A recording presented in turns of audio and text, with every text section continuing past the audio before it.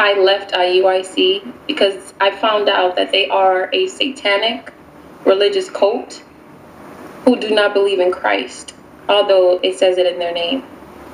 Upon leaving and healing, and I'm still in the process of healing, I came up with a name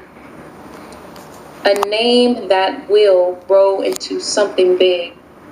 It is called Survivors of Religious Abuse.